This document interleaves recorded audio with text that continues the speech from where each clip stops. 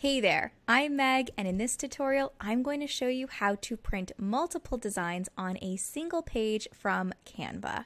If you have an awkwardly sized design and you know you're not going to be able to fit more than one of those on the same page, head on over to my How to Print Awkwardly Designs from Canva tutorial, which I will link to down below. In this tutorial, the goal is to print as many designs on the same page as possible. So for this example, we're going to use business cards, which are usually 1.5 inches by 2.5 inches. We're going to fit as many of those as possible onto an 8.5 by 11 sheet of paper. So let's head on over to Canva and get started. So I created my canvas, my 8.5 by 11, which is what we're going to be printing. That's why I named it Printable Document. And then we are going to head on over to our business card design. And I'm going to shrink this so we can see it a little bit better. So we have the front and the back. So what we're going to do is we're just going to copy. And then we are going to paste.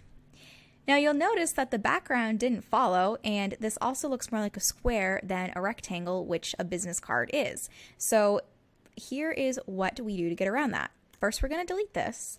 Then we're going to head back to our business card, and we're going to click here, and you'll notice that this is a background color.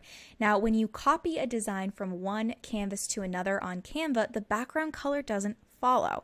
So what we have to do instead is we have to make the background an element. So how we're going to do that is we are going to click Elements. We are going to search for the square. You don't want to use a rectangle, because if you use a rectangle, you can't resize it easily. And we're going to drag this up here so that way I can get a hold of it and move it. And then the nice thing about Canva is that it usually saves the colors under document colors. So we're going to pick that, and then we are going to drag to the very edge. Now you want to make sure that you don't go beyond the edge, and I'll show you why in a moment.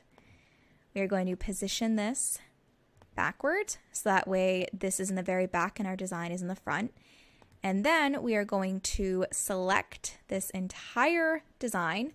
We're going to click copy, and we're going to click paste. And you'll notice the background still doesn't follow. This is super annoying. You have to do one little extra step in order to get that background to move.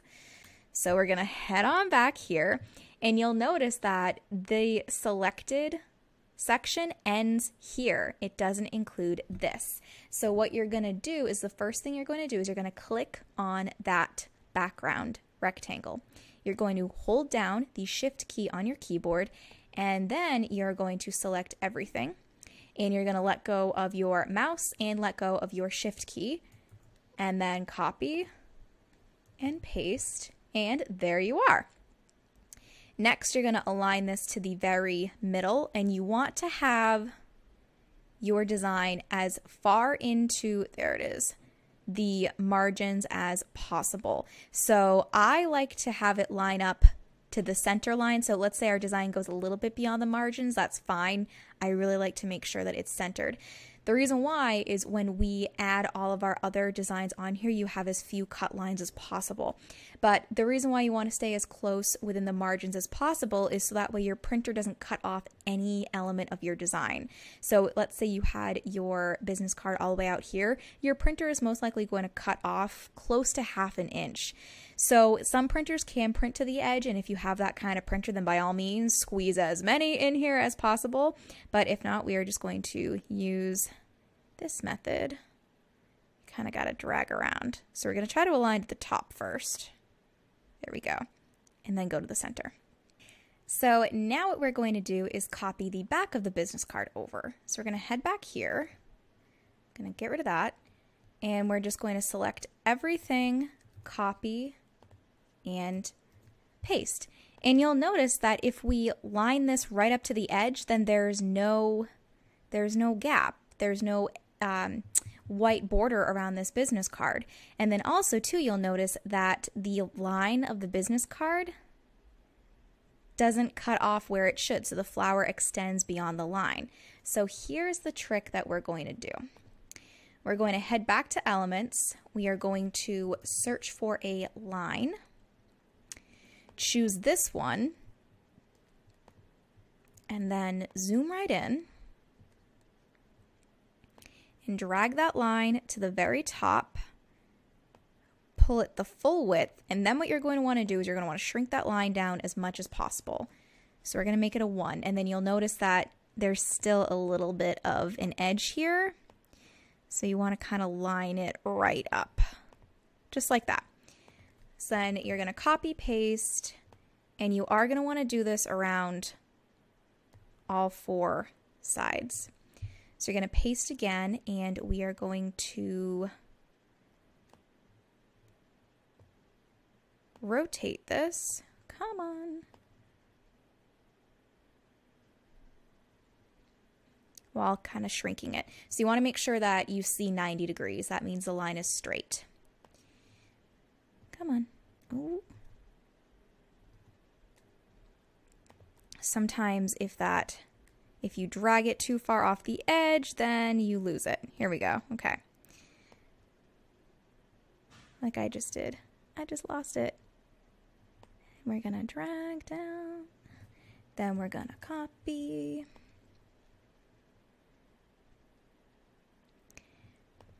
All right, so now you're going to copy the whole kit and caboodle, and you're going to paste it in.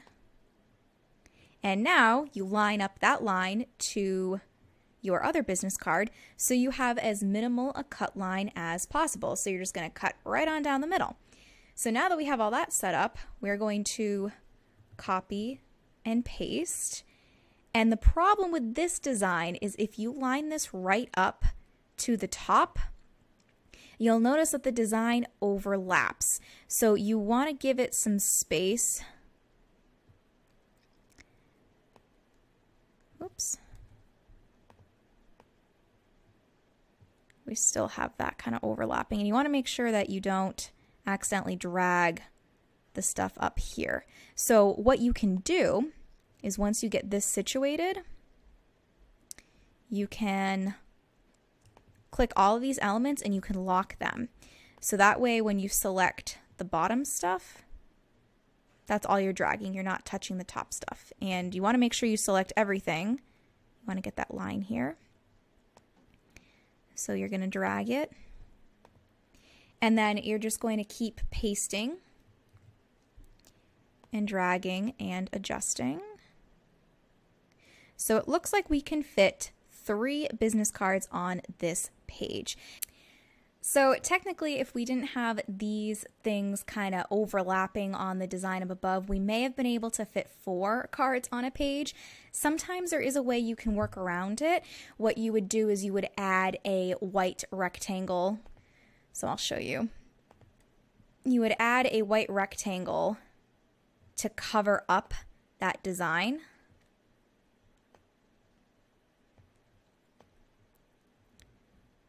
So that way you could kind of get this up to the edge.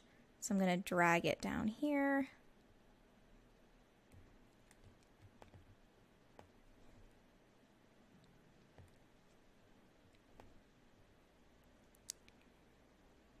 So you could drag it up to the edge and you wouldn't see that overlap, which would be great.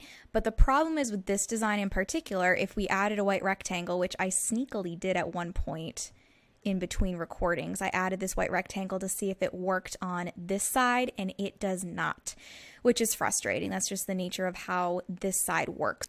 Sometimes the white rectangle method works, sometimes it doesn't. It really depends on your design. Another trick you can do if you really want to maximize space is you can have a page of just the front and a page of just the back, and you may be able to squeeze more of these together on one page. The main important goal is to make sure that you leave a margin around so that way your printer doesn't cut off your design in any way, and try to have as few cut lines as possible. It will save you so much in the end. So being able to print multiple designs on a single sheet of paper on Canva makes it so much easier and more environmentally friendly. When you are ready to download this, click on the download button here.